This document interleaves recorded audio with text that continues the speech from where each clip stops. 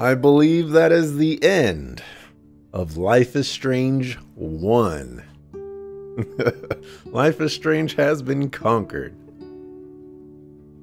Ooh, okay. Alrighty. I got my thoughts over here. Well, over here for me, not on screen. So overall thoughts and comments and things like that. This was a viewer requested game by Pascal Pimpare or Pimpare on YouTube. So thank you very much for the recommendation. Appreciate it.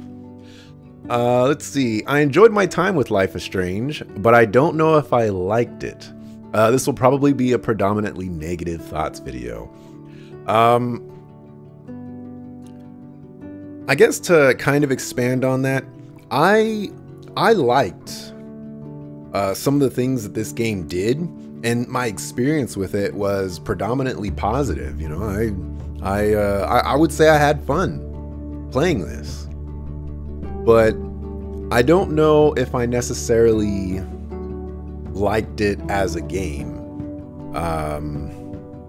It falls into a weird space for me, and I'll touch on that in a little bit here. Let's see. Next thing, I'm not a very emotional person, and I don't feel much attachment to video game characters to a large extent. For these reasons, most of the moments that were supposed to be heavy heart moments were just memorable moments for me. I'm a cold, heartless suckafoo, I guess. You know, I'm not not really into, I don't know if into is the way I want to say it, but I don't really cry for characters or anything like that. So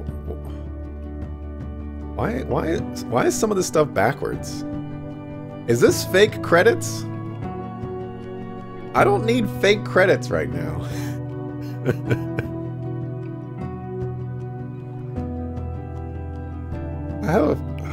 I'm just gonna keep going here. I'm gonna keep going. I'm a little suspicious now. But yeah, I'm not a very emotional person, and this game attempted to tug on my heartstrings, and I'm just not it's not very easy to do that for me, I suppose. And then my last thing for overall thoughts, I don't know 100% yet. I wrote this yesterday and earlier today. I don't know 100% yet, but I'm slowly convincing myself that Life is Strange isn't really a game. I'm reminded a bit of Phoenix Wright, where the gameplay is choices wrapped in the puzzle package. I'm not necessarily playing a game, but rather interacting with set pieces and characters. Now, I realize you can strip down any game to these elements, but in this case, I feel like the game is already stripped down. What am I really accomplishing in this game when you strip away the story? What is there to do? Can I grind, explore, discover secrets? It feels like a visual novel to me in every way. And I would say, having finished it, I would kind of agree with that.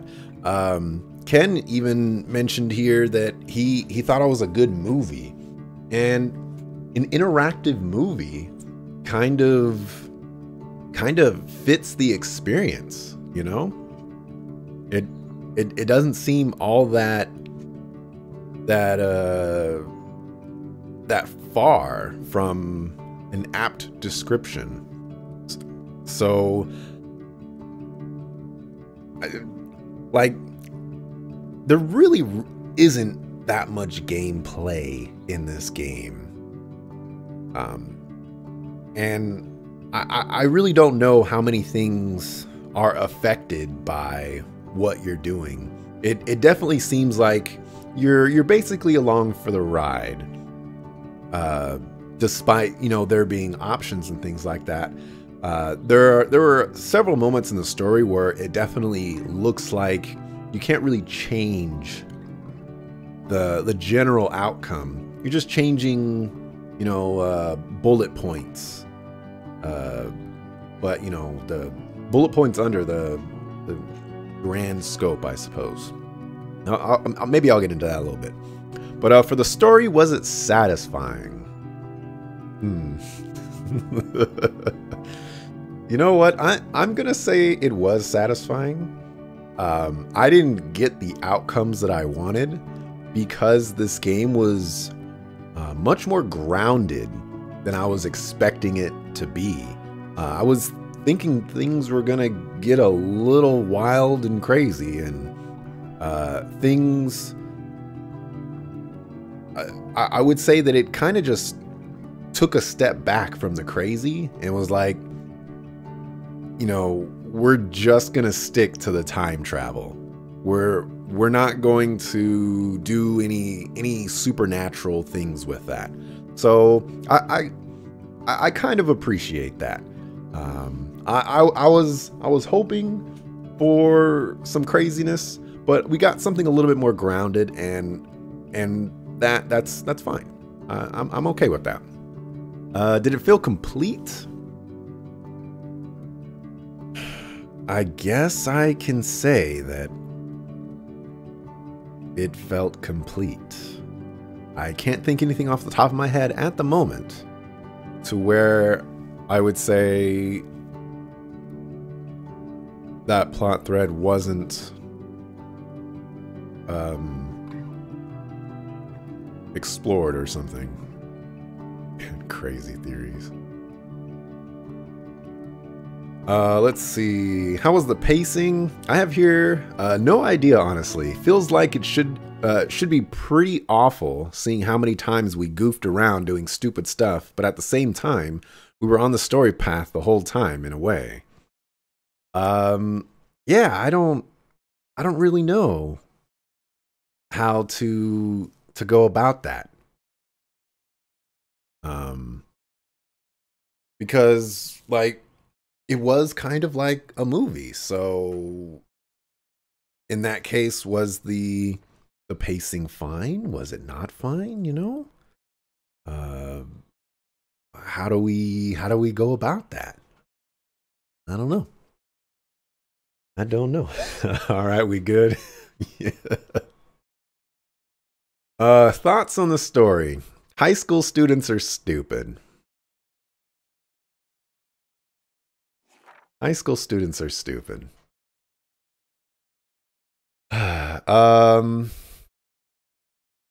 Remember when Max and Chloe lied down on the railroad tracks? Who does that? Going back to high school students are stupid. Who does that? In a game where it seems like real pop culture seems to exist in it, how can Max nor Chloe see the ramifications of spamming time travel powers? In fact, on my ass, there's not even a discussion about it, even when Max's nose starts bleeding. Every time she uses her powers, we can see blood on the outer frame, and sometimes she clutches her head in pain. This is kind of wild, you know? It's kind of wild that it took until like the very end of the game to... Oh, I didn't save Alyssa. I didn't even see her. Sorry, Alyssa. Not bad. That just bugged me. Like, show a little bit more intelligence here, please. Let's see. I am still disappointed what happened to Kate, both story-wise and mechanically. I know I kind of discussed that a little bit earlier, but it just kind of sucks that she died to what I would say is game mechanics. Oh, you know, I did help Joyce, but I went back in time on accident and I didn't redo the conversations. Oh, my bad.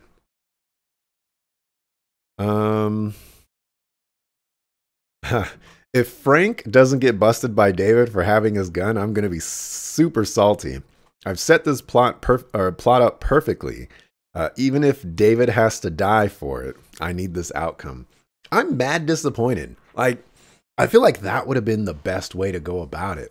But instead, we got a really obnoxious plot point of kind of turning Frank around to be our friend. You know, that didn't make any sense to me. Not a single bit of sense. You know, we owe him money. Well, Chloe owes him money. When am I going to get my revenge on Victoria? She needs to get bodied.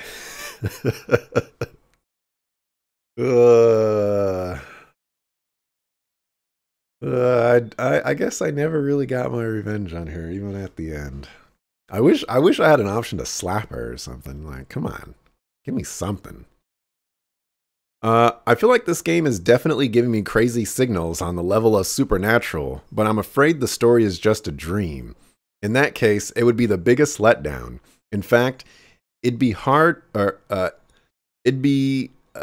difficult to find any explanation that's going to actually be sufficiently satisfying.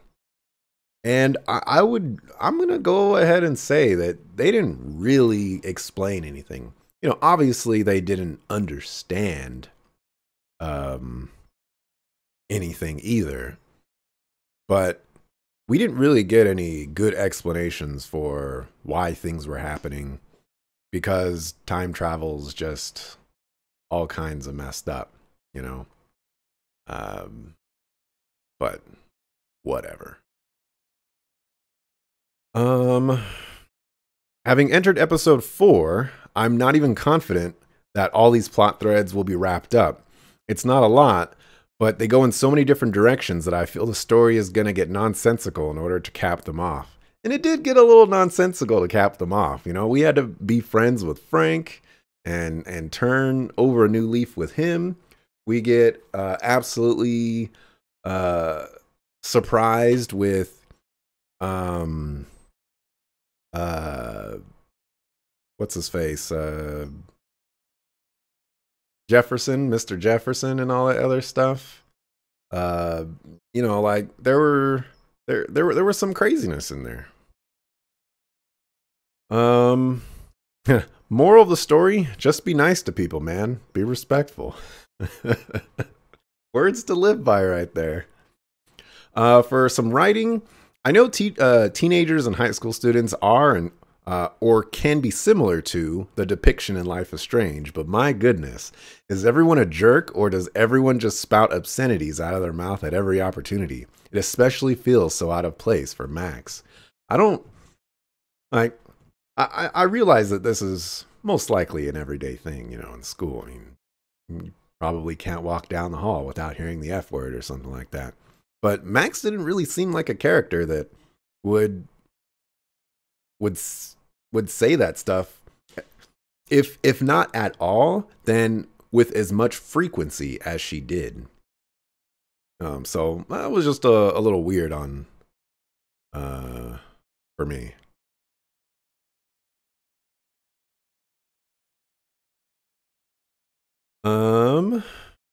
Where did I leave off? Characters.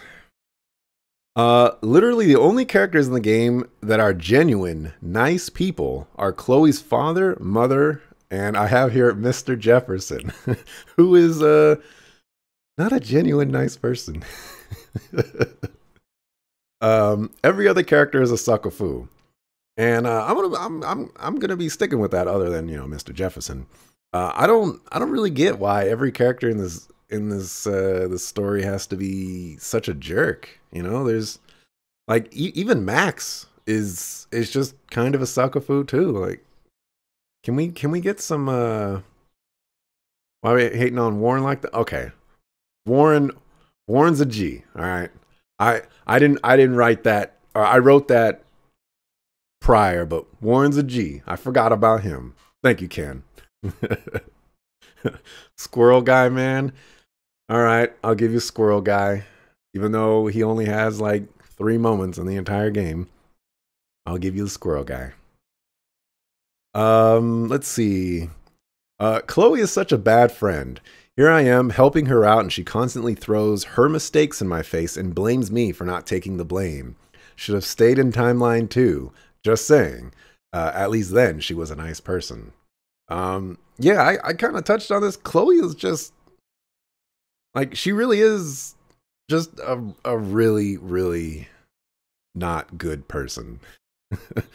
You know, like it gives you those moments where it makes you forget all the horrible things that she does, but she just puts us in situations that she should not.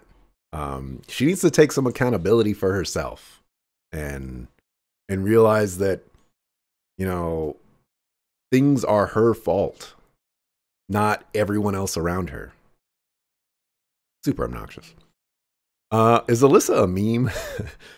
She's definitely a meme. Every time I see her, she's having something unfortunate happening to her. Unfortunately, she died at the end. I was looking around. I didn't see any other people. But I'm sad that she died because well, she didn't die, but she died. But I would have saved her if if I saw her. Yeah, scroll down here.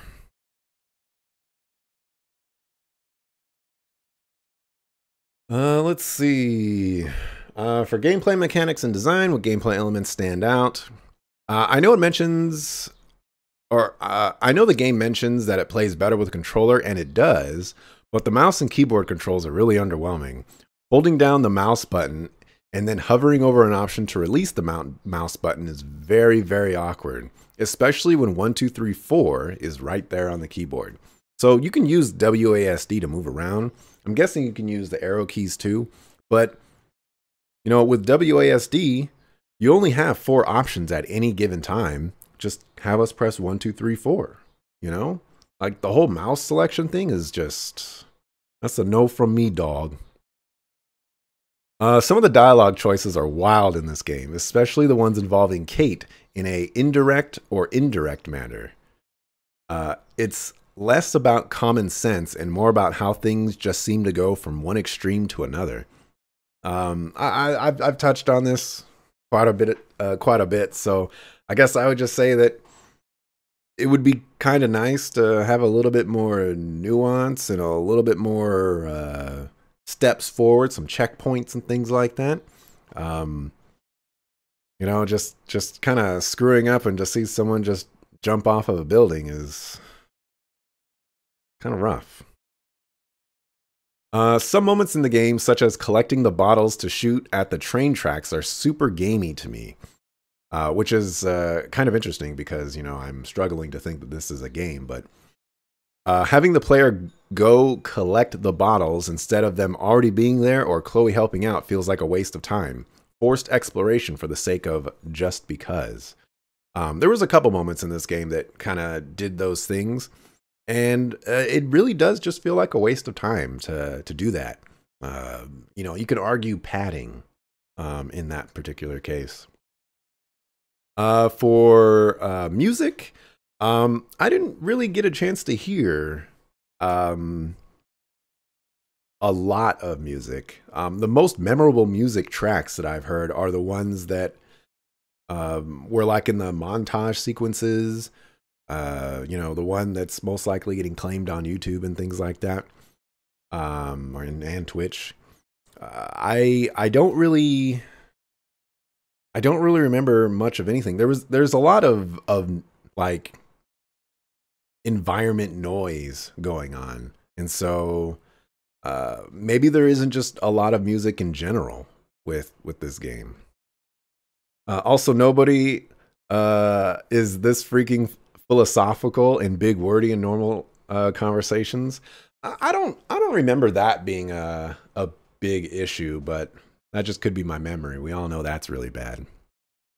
For voice acting, I thought the voice acting was pretty good. I don't have any issues with the voice acting at all, although the lip sync was pretty wonky. There was a part there at the end where Max's lips weren't even moving when she was talking to Warren. I think even Warren's lips weren't even moving a few times. It was interesting. For the graphics, this is going to be kind of out of place for me to say because I normally don't really care what the graphics look like. You know, I mean, well, let me rephrase. You know what? Let me just scratch all that. Usually when it comes to games, I don't necessarily comment on if the graphics don't look that great to me. But in this particular game, I didn't really like the visuals.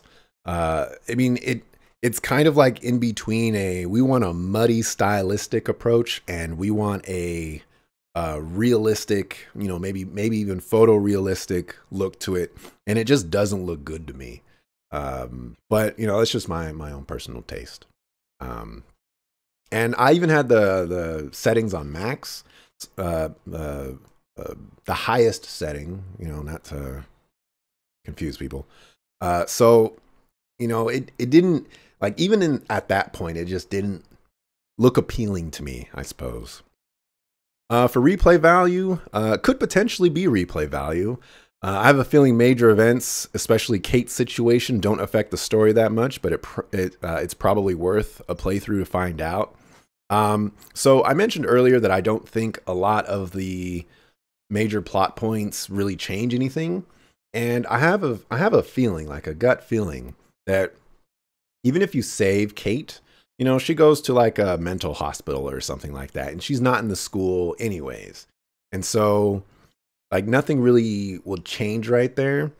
And you would still have to deal with, oh man, she tried to jump, instead of, oh man, she jumped. Because there's a lot of lines of dialogue that just talk about her on the roof rather than her dying, you know? And if you, in those specific conversations, you would imagine that they would talk about her dying rather than her just on the roof. But, you know, maybe I'm just reaching too far. Who knows? And then my last section, if the developer is watching.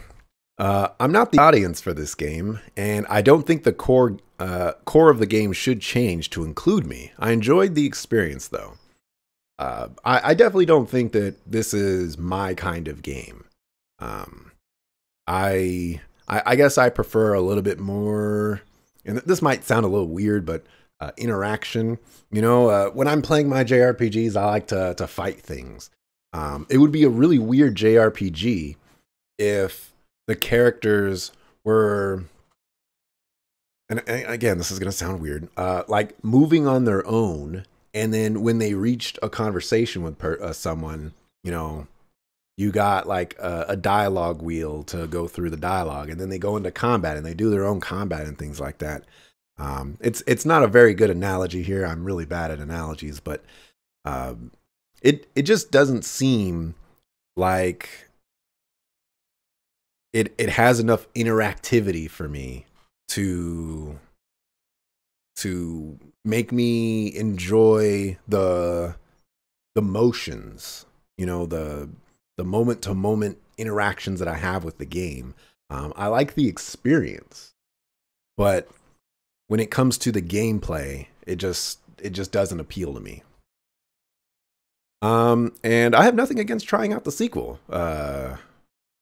Contrary to what may be a popular belief, or to everyone's surprise, perhaps, I might actually play the sequel. I have the Captain Spirit one, you know, so I hear that's a lead up into the second one. So, you know, maybe someday when the game goes on sale and I have an interest in it, you know, I might play Life is Strange too. Who knows?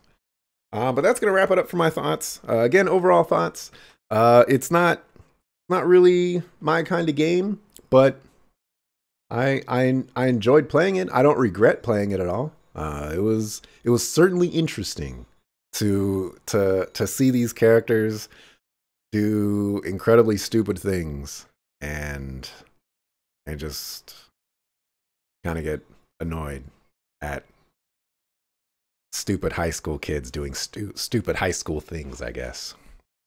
I don't know. But yeah, that is going to wrap it up for me for today. It's been a almost 6-hour stream. I am going to get out of here. So thanks for watching. Appreciate it. See ya tomorrow as I play something else. Peace.